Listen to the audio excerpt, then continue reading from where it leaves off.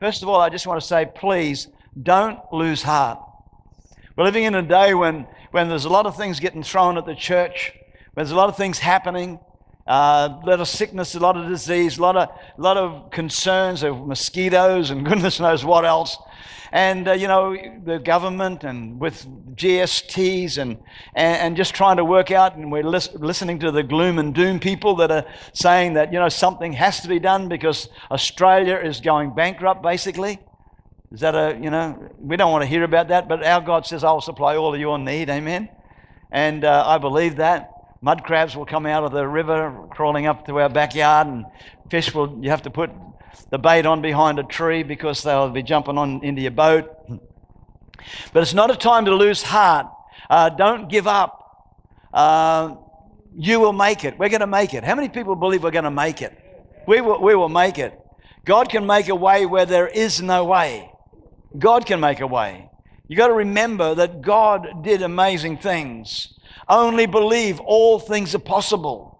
I want to encourage us to be believers. You've got to speak to the mountains and remove the obstacles that are in our way, the unbelief, the wrong thinking. Don't give up and say, I won't make it. Don't give up and say, I'll never make it. Don't give up and say things that are contrary to what the Word of God says about us. God says we're going to make it, amen? I believe we're going to make it. And in the prayer meeting this morning, while we're praying in the back room there, God just started to show me that, God is going to restore. It says that your old men will dream dreams. And I believe that there's a restoration, that things that we've dreamed about even as young men, things that God's spoken to us about as younger people perhaps, that God is going to stir that again within us. And we're going to start to dream those dreams again. Dreams of greatness, dreams of our future, dreams of the purpose of God. And I'm really believing for this year to be a restoration of all things. That God's going to restore again the joy. He's going to restore again the victory. There's going to be a restoration that's going to come. So don't give up and say, I'll never make it. Don't give up and say, nothing's going to change. You've got to speak to yourself. This is my year of breakthrough. This is when I'm going to break through. The Bible says, surely goodness and mercy will follow me all the days of my life. I'm going to start speaking what the Word of God says about me, not what I feel, not what I think. I'm going to encourage myself in the Lord. And it doesn't matter whether it's something that happened 20 years ago or something that happened 10 years ago, something that happened yesterday. I'm going to encourage myself. Because you see, those things there, they can be an encouragement to us. I remember when I was a young Christian, and you can say, that was a long time ago. Yes, it was over 40 years ago. But as a young man, and just been born again, and I was building a house and for my wife and myself, and I was building it late at night and weekends and goodness knows what, whenever I had a time. And, we put the first thing you do is we build it on high stumps. And the first thing you do is put up a set of stairs, the front steps, and then you'd work, and then you push all the rubbish out the back door. And I was pushing all the rubbish out the back door. I had a heap of rubbish out there. I never ever fixed it up, basically, but it was just a heap of rubbish that had accumulated. And I remember I was putting on the back door. And as I was putting on the back door, there's a little grub screw. And as I was putting that grub screw in, it fell, and it dropped into all this rubbish as the back door. And I can remember running from the front through the house, and I was saying, thank you, Jesus, praise the Lord, thank you, Jesus. Walked up to that heap of rubbish, and there it was, picked it up, ran back up the steps, thank you, Jesus. You see, God can do whatever He wants to do. Nothing's too hard for God. God can, that little grub screw, if what it's like, they only put one grub screw in, and if you lose the grub screw, you're in trouble. But I just picked that little thing up and away I went rejoicing. And I believe that's what God wants us to start to remember, the things that God did for us in the past, and start to regurgitate those things. You see, you can be a Spirit-filled, baptized in the Holy Spirit person and still live a defeated life. So there's some things, I believe, to live in victory, we must know the truth. It's not, what people are saying, what we're hearing from the government at the moment, what we're hearing that they've got to do this and they've got to do that, and 2/3 or whatever is a massive amount of money is going into social welfare and the hospital system and everything else. Friend, I want to tell you, by rights, we don't need a hospital. We've got Jesus, amen. But God's got to restore some stuff into us that we dare to believe God. That somehow or other we tap into that resource that God has made available to every Christian and break through and not be concerned about these things. I believe to live in victory, we've got to know the truth. It's the truth that makes us free. The truth is Jesus came to destroy the works of Satan. Do you believe that today? How Jesus triumphed over Satan and took back the keys of hell and of death.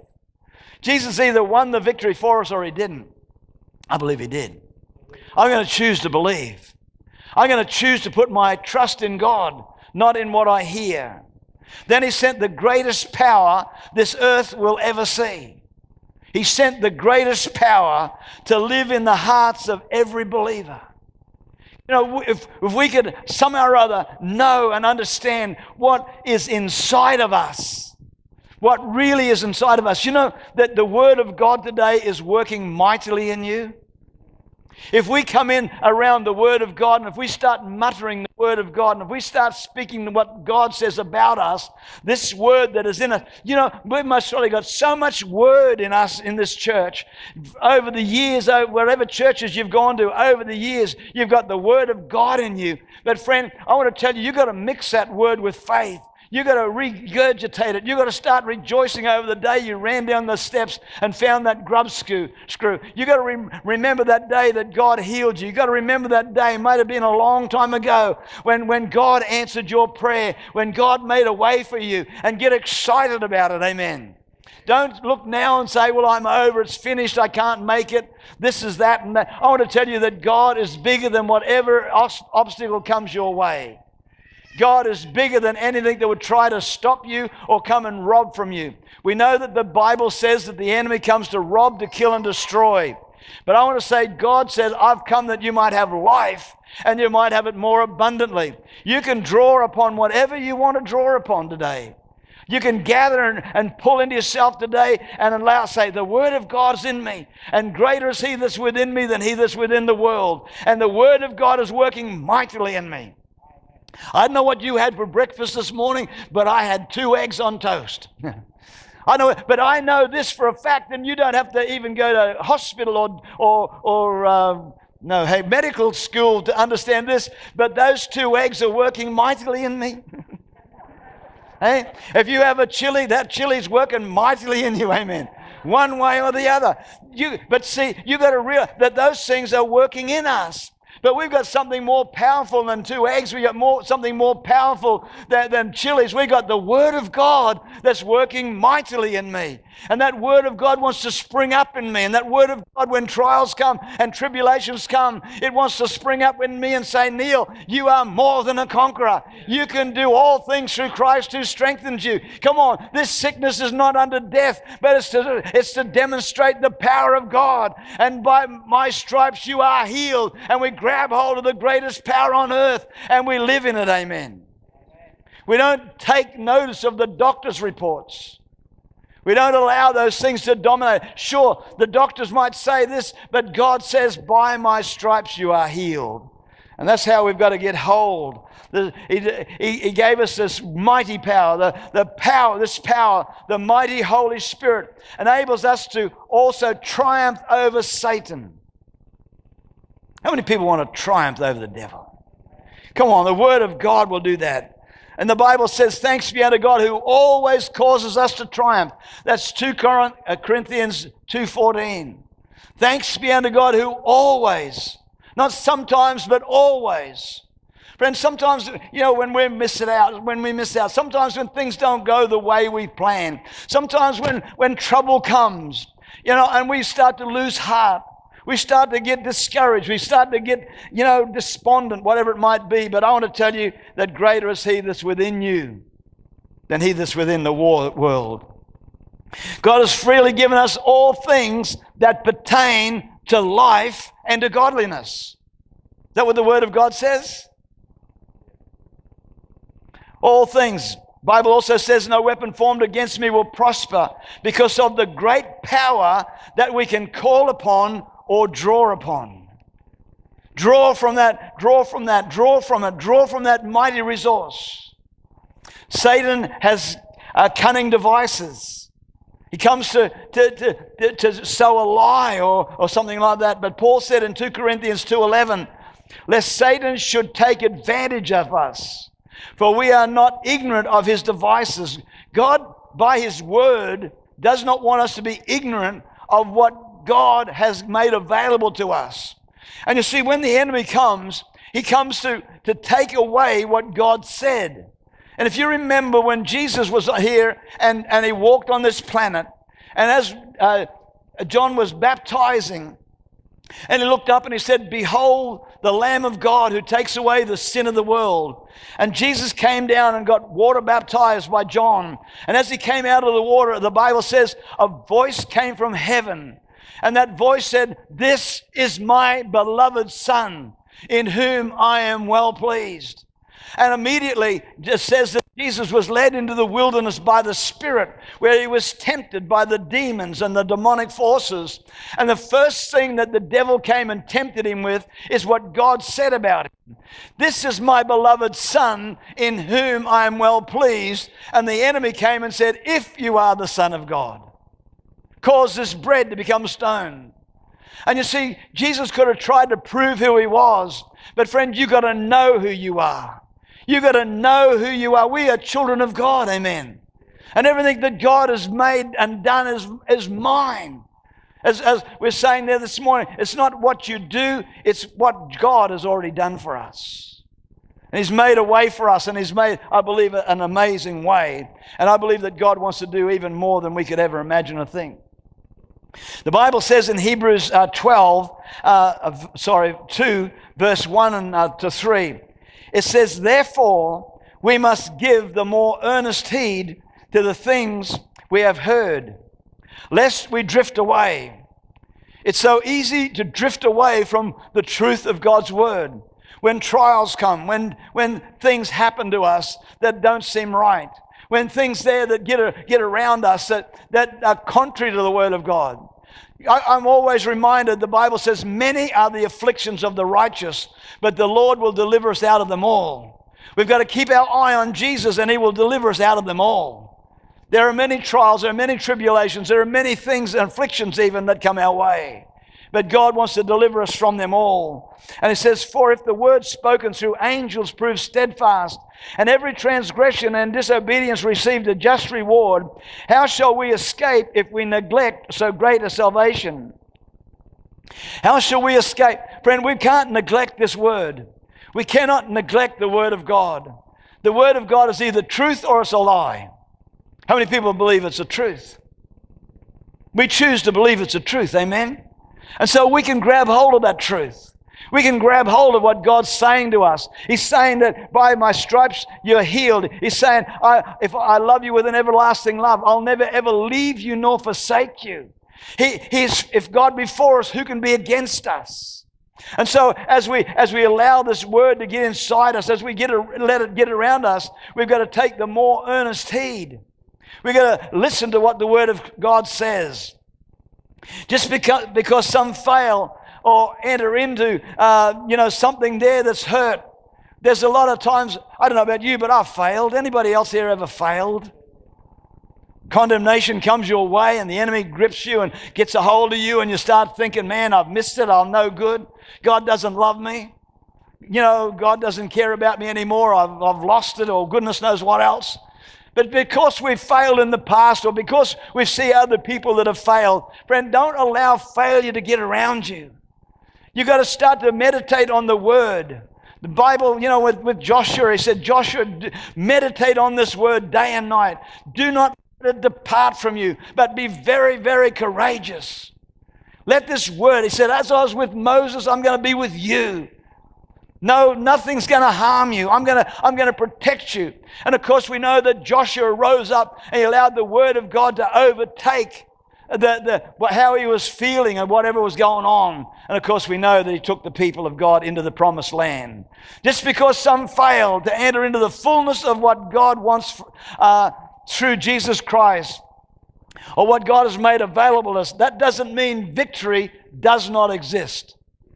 I want you to turn to somebody and say, victory does exist. Victory in my life does exist. Victory is mine, amen. I can have victory. I'm going to choose to have victory. Just because I don't see it all the time doesn't mean it doesn't exist. Let us be encouraged by what Paul wrote, and amazing things Paul wrote in the scriptures here. And I want you to just have a quick look with me, and let me just read this again to you. And it's found in the book of Ephesians. Ephesians chapter 1. And Paul's praying here, verse 17, that the God of our Lord Jesus Christ, the Father of glory, may give to you the spirit of wisdom and revelation in the knowledge of Him. Friend, if we ask not, we don't get anything. Paul prayed that God would give us something. And I don't know about you, but I'm asking God, would you please give me wisdom and understanding? Would you please come and war in my mind and break the strongholds that try to take me down a different road. Take me away from where you're at. The eyes of your understanding being enlightened, that you may know what is the hope of His calling, what are the riches of the glory of His inheritance in the saints, and what is the exceeding greatness of His power towards us who believe, according to the working of His mighty power, which He worked in Christ, when He raised Him from the dead and seated Him at His own right hand in heavenly places, far above all principality and power and might and dominion, and every name that is named, not only in this age, but also in that which is to come. And He put all things under His feet, and gave Him to be head over all things to the church, which is His body, the fullness of Him that fills all in all. In other words, Jesus, what God did with Jesus, when God raised Him from the dead, when God annihilated the works of the enemy. For this purpose was the Son of God made manifest, that He might destroy the works of Satan. What God did, as we heard so wonderfully today in the communion, what Jesus did when God raised Him from the dead, what Jesus carried, the filth and the rubbish and the everything that we have ever committed. I just got a picture of that this morning. It was a lot more than the little bit of a pile of rubbish that I had out at the back of my door. But can you imagine the filth and the rubbish? And God had to somehow or other pour it out upon Jesus. That was an amazing thing. But He did it not so as that we could just walk around tiptoeing through the tulips with Tiny Tim.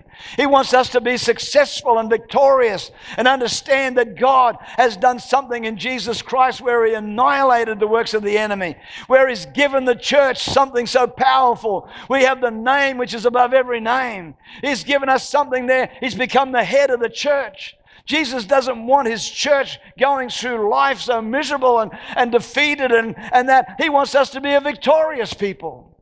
He wants us to rule and reign with Him. Friend, I'm praying that we can break some strongholds here that will cause us to say, hey, I'm not going to cop this any longer. I'm not going to tolerate this any longer. I'm going to rise up and I'm going to take hold of, and I'm going to start speaking the Word. I'm going to share. I'm going to allow the Word to work mightily in me, and it will cast out anything, any negative, any lying spirit, anything that's coming against what God says about me. We've got to break some things, friends. If we don't break them, they will break us. If we don't understand the truth, it will destroy us. Here He is, Jesus speaking, and He's talking about what God has done. We want to be encouraged by the words of Paul. Encourage yourself. I encouraged myself this morning as I remember running down and getting that little grub screw. My whole life was in a mess at that point of time. My wife was in hospital having a nervous breakdown. I was in another city some 1,000 miles away. I was going through hell in myself, but somehow or other God wants to encourage us in the midst of it and show Himself real. God wants to show Himself real in the midst of your circumstance. in the midst of your situation. And here we find here in verse 19 of chapter 3, to know the love of Christ which passes knowledge, that you may be filled with all the fullness of God. Paul had an encounter with Jesus that changed his life forever. Paul was before this encounter a religious man. He was a religious man. His passion in life was to persecute the followers of Jesus Christ. But he met with Jesus. Friend, we've got to meet with Jesus. We've got to have a meeting place with Jesus. Do you know today that you can determine whether you meet with Jesus or whether you don't? Is that all right to say that? You can say, but Jesus, no. I won't cop that. Jesus doesn't, no. That's not true. Jesus does care. And if you've got any doubts whatsoever, see him hanging on that cross, stark naked, with all your garbage and my garbage all over him, and say he doesn't care. Hey? You know what else, what amazes me about that? You know what amazes me is in the midst of all that, in the midst of that, he could have said, God, I just want you to wipe out a few of them. You know what he said? Father, forgive them, for they know not what they do. I don't know about you, but I've never met a man with so much love and passion. And that's why I know we can come to him and we can say, God, I want every stronghold broken from my life. I want every bit of unbelief. Friend, can I say this? The church is riddled with unbelief. Hey, and you know what? It must surely be a bit in me and a bit in you and a bit here, a bit there. It's riddled with unbelief. He persecuted the followers of Christ, but he met with Jesus on the road to Damascus. As a result, Paul knew all spirit-filled people, all these people that could be changed. Has anybody here changed? Would you give me a wave if you've been changed? Anybody here needed to be changed? Come on, give me a double wave. Anybody? Come on, I'm trying to make a point here. Anybody here ever been changed? Well, I want to tell you, that person that you hate down the end of the street can be changed too. Hey? If you and I got changed, anybody can get changed. I don't know about you, but I know that for a fact. I'm looking at some of you, and I'm not going to look anymore because you think I'm looking at you. But if God could change you, he can change anybody. Hey? Is that true or is that false? God can change anybody. But somehow or other, he wants to do a work in the church. He wants to do a work in our lives. He wants to do something. So Paul had an encounter with God, and he knew that every believer, he saw God do great miracles. He saw God move by his Spirit, and something on the inside of him rose up. And that's why he wrote these words that are found in Ephesians 1, that he said, my God, that you would open the eyes of the understanding, that they might know what is the exceeding abundance, my God, that they might really know what you did in Christ Jesus when you raised him from the dead, what you did to Satan. Friend, I want to tell you, your enemy is already defeated. He's only big in your imagination. He's only big in your mind. And if we can get our minds renewed and understand what the Word of God says, that we could have something enlarged on the inside that would see this Christ, the all-powerful, amen. He's not some little wimpy God. He's an all-powerful God. He's a God there that can speak and things will happen. He's a God that can look beyond the filthiness of man and say, I love you. He's a God that can pick you up out of the miry clay and shake you off. Even though you've been cursing him and carrying on, he can rise up above that and say, I love you. And he gets great joy when he sees our response.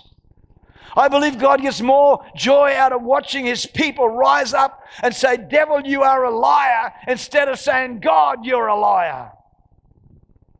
Oh. Our God is a good God, amen. That's why he could say these words, that what he worked through Christ when he raised him from the dead. And then he made him head over the church. We are the body of Christ. God wants to do something so dynamic and so powerful. In Ephesians chapter 3, verse 19, I read this the other week too. That you may really come to know. How many people really want to come to know? Come on. Lift up our Father, I really want to come to know. I really want to come to know. I just don't want to come to church and be like a parrot, quoting things and say, I really want to know you. I really, really, really want to know you. I really want to know what you did through Christ Jesus when you raised him from the dead. What you did to the enemy when he took the keys of hell and of death from him. When he took the authority that Adam had given to him, stripped him of that authority. And you gave gifts back to mankind. Raise us up, my God. Raise up your church, my God. Raise up your church, my God. Raise us up. That you may really come to know, practically, through experience for yourself, the love of Christ which far surpasses mere knowledge without experience.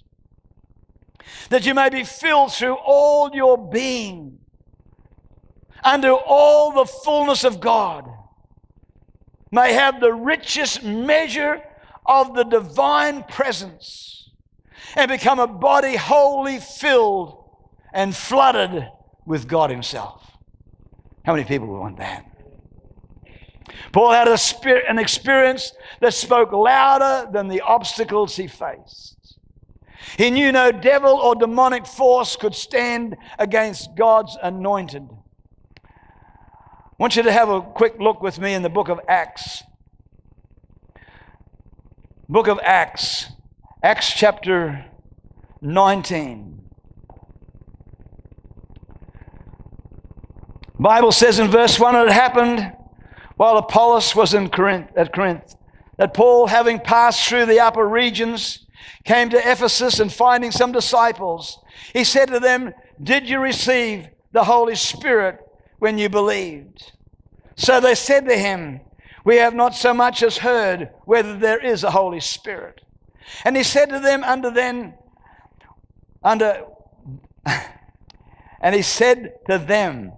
unto what then were you baptized? So they said, into John's baptism. Then Paul said, John indeed baptized with the baptism of repentance, saying to the people that they should believe on him who would come after him, that is, on Christ Jesus. When they heard this, they were baptized in the name of the Lord Jesus. And when Paul had laid hands on them, the Holy Spirit came upon them, and they spoke with other tongues and prophesied. Now the men were about 12 in all. Here's this Paul that's speaking about things that have happened. He's speaking about experiences that he's had.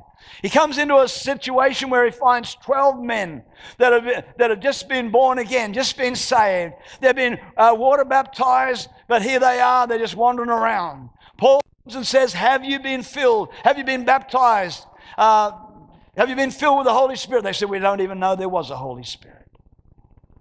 What were you baptized? I want to ask today, what were we baptized into? Were we just dry, went in dry and come out wet? Did we understand what was going on? Did we understand that we were identifying with a death, burial, and resurrection? Do we understand that then as the Holy Spirit came upon us, the greatest power on earth came upon us? The greatest force that could ever be put into man came upon us? Greater than any education you'd ever get at a university? Greater than anything that you could ever achieve on this planet? The greatest power on earth came into our lives. What an amazing thing. Verse 11, it says here that these people, they tarried there for about 2 months, and they got into a lot of trouble. Verse 11, it says, now God worked unusual miracles by the hands of Paul, so that even handkerchiefs or aprons were brought from his body to the sick, and the disease left them, and evil spirits went out of them. And some of the internal Jewish exodus took it upon themselves to call the name of the Lord Jesus over those who had evil spirits, saying, we exorcise you by the name, by the Jesus whom Paul preaches. Also, there were 7 sons of Sceva, a Jewish chief priest, who did so also.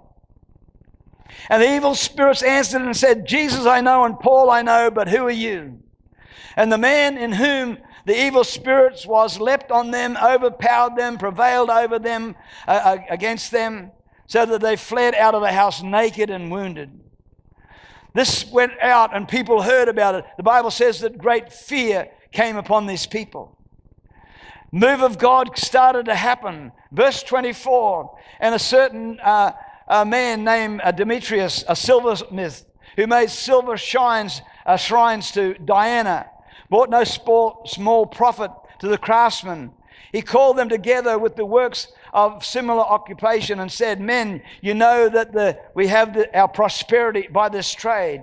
Moreover, you see and hear that not only in Ephesus, but throughout almost all Asia, this Paul has persuaded and turned many away, and many people are saying that they are not gods which are made by hands.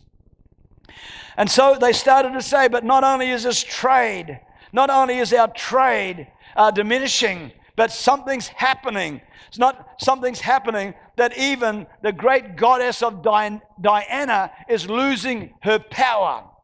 Friend, I want to tell you today, there are principalities and powers that may not be Diana that people are worshiping, but in Australia, on the Sunshine Coast, there are many gods that people worship. There are many things there that people worship.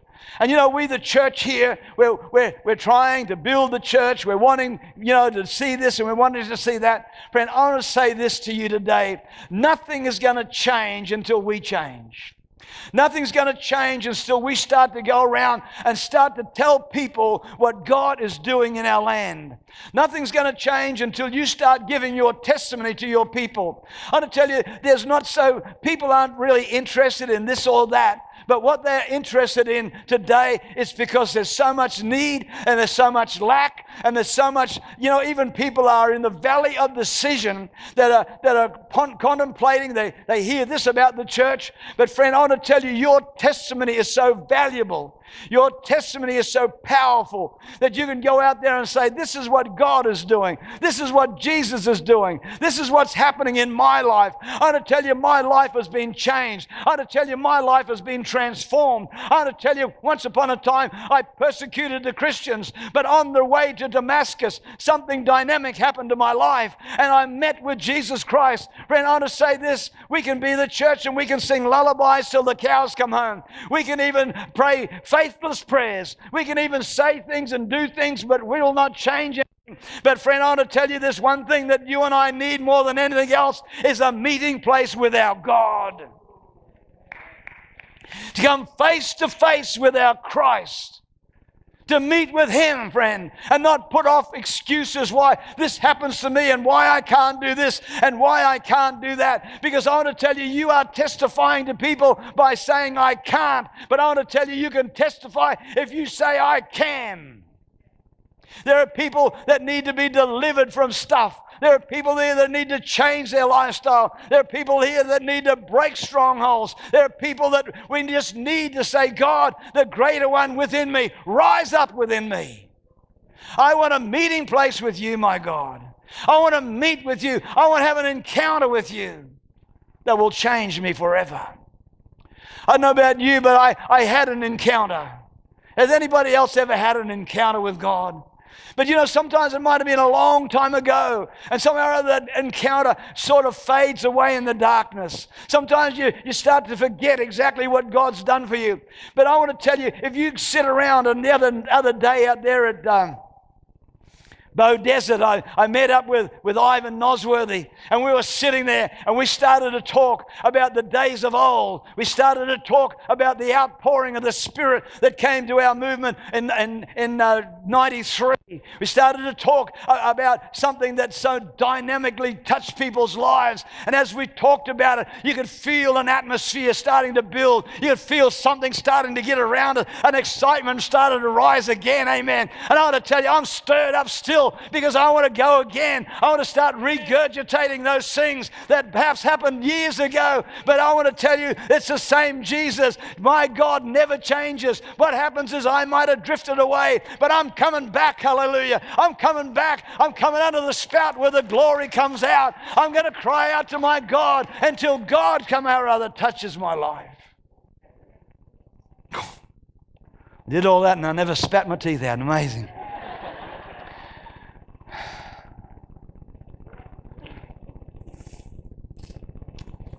You know that they say that these 12 men that followed Paul, they went into some place and they started a study there.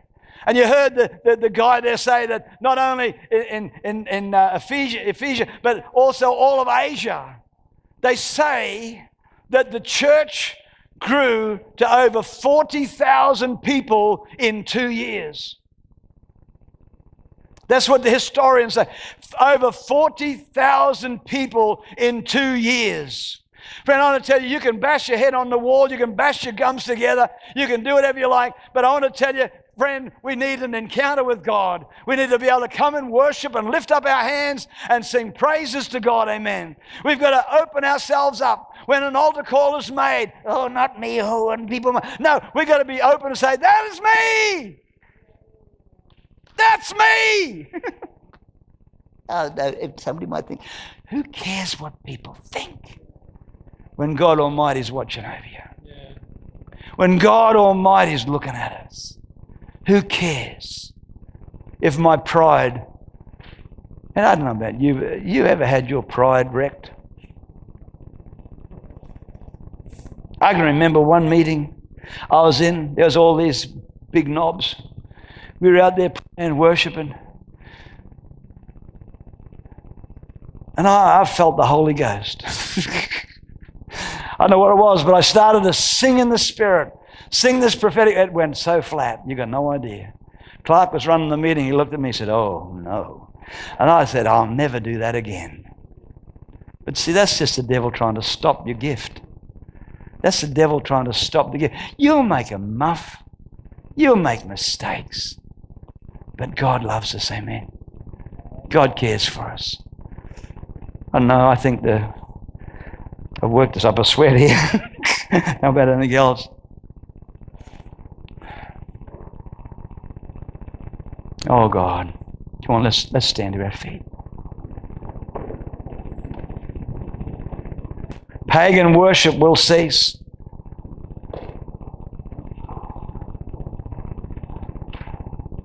These people tried the best they could. They started shouting for 2 hours. Great is Diana! Great is Diana! But Diana wasn't listening. But friend, if we could just stand up here and say, great is our God. How great is our God. Do we know that song? How great is our God? We know it, of course we do. But how great is the Word of God in you? How great is the Word of God in you? Today's the day of change. Today's the day that we say, God, I don't want to mess around. See, 12 just freshly baptized in the Holy Spirit. With Paul, turned a whole nation, turned over 40,000 people. You know, today, we, as a church, we can say, well, let's paint all the walls black. Let's put the flashing lights in. I'm not against anything like that. But that's not the answer. If you think that's the answer, glory to God, let's go and buy some paint. Let's buy some light. No, that's not the answer.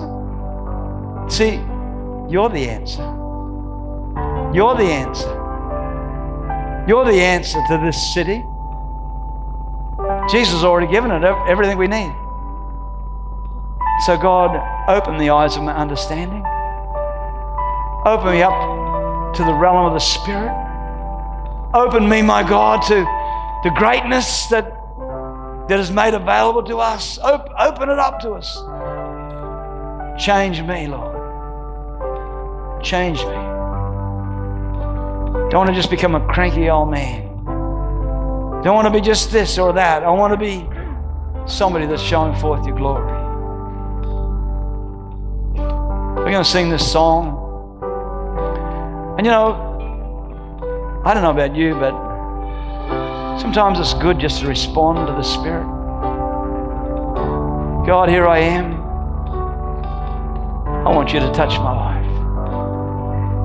Friend, don't think you're so bulletproof. Don't think you're so spiritual. Don't think you're so good that you don't need another touch.